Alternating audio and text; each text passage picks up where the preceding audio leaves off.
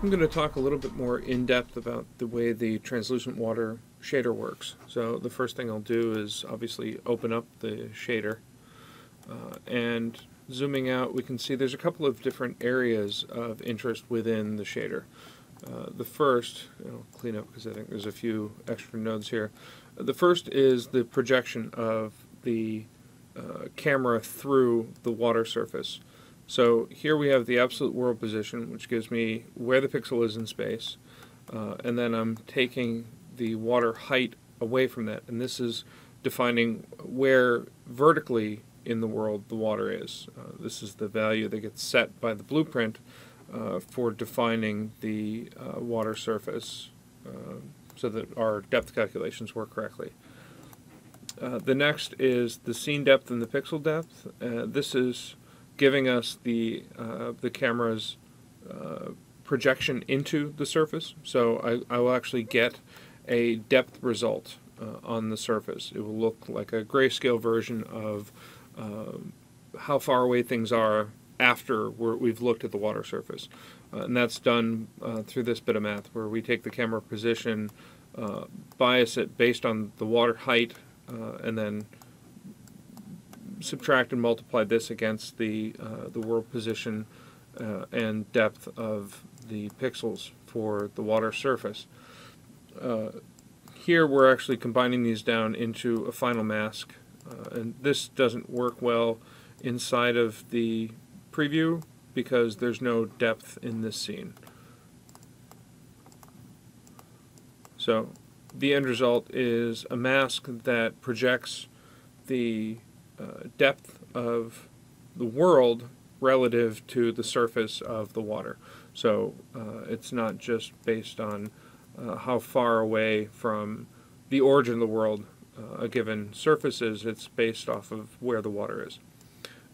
Here we're taking the water depth and dividing that by that mask, and this gives us a gradient from the surface of the water down to however far this water depth is.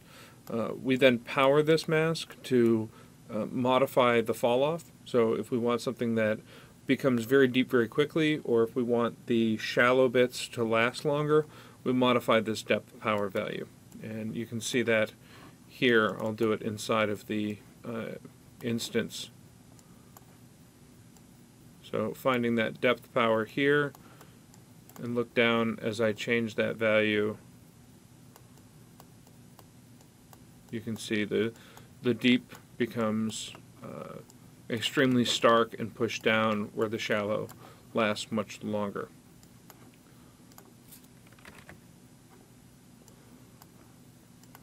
Back inside of the shader, we then clamp that mask so that we don't have anything outside of the 0 to 1 range. And that's lerping between the shallow and deep waters. So this gives me the mask that defines where these two colors appear, and then that's blended into what will eventually be the final input for the shader. This other branch is defining the opacity for the shoreline, and that's where the shore depth value comes in. It's then fed in to a minimum shore opacity and the base opacity.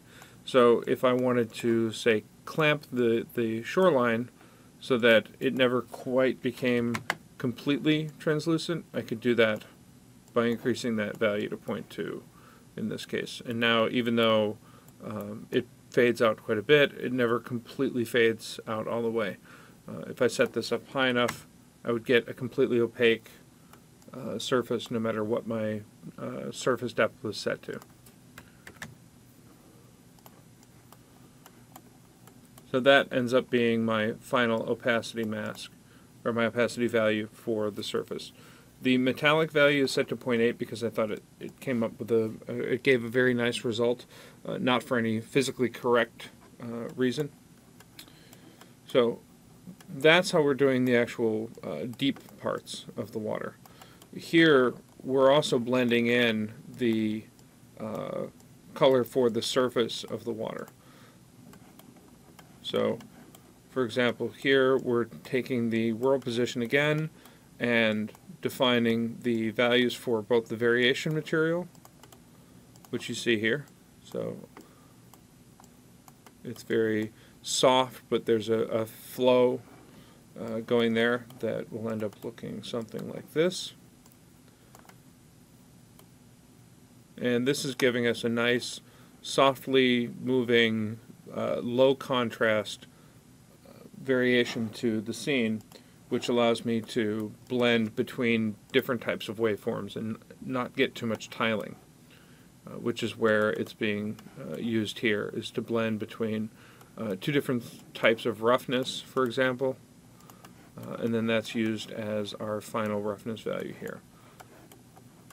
And then below that, we're using the same world projection to blend between multiple normal maps that are making up those waves.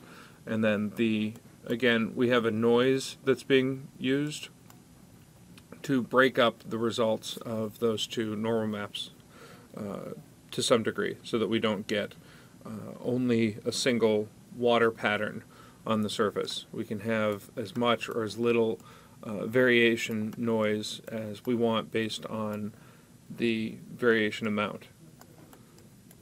So now the still parts of the water actually have some amount of wave, but it's very, very slight and does not move very much, whereas the other side of the variation is very, very animated. So by blending these two together a bit, we eliminate a lot of tiling artifacts, and at the same time we get an interesting surface.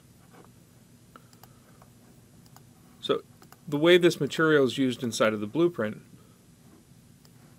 inside of the construction script, we do the same initial water creation that sets the X and Y extents of the water surface.